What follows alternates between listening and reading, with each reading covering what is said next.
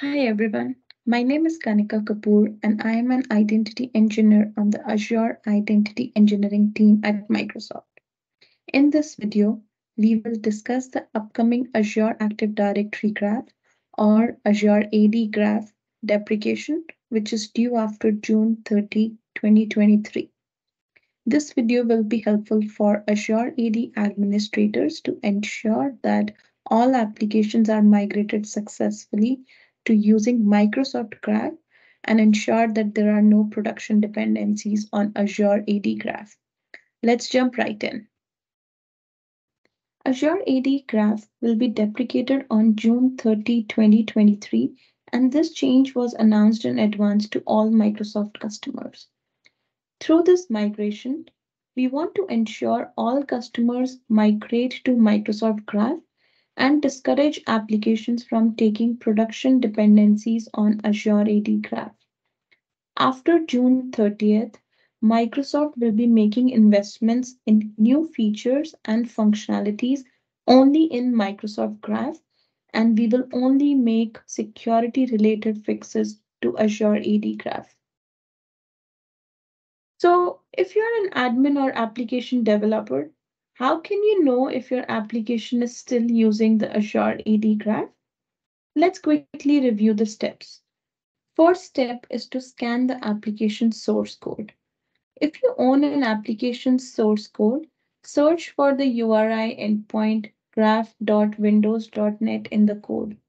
This is the Azure AD Graph endpoint, and applications that call this endpoint use Azure AD Graph.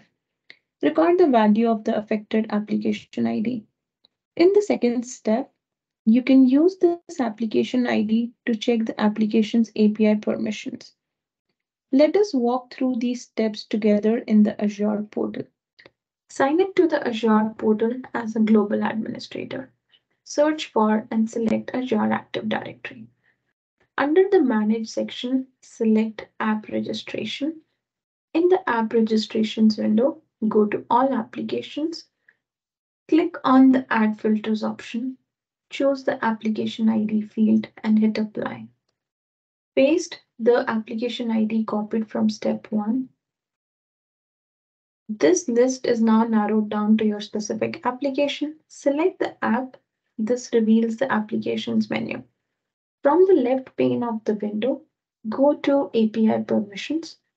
This reveals configured API permissions for your application, including the Azure AD Graph permissions. Microsoft has published a few resources that you, as an administrator or application developer, can utilize to help with the Azure AD Graph deprecation.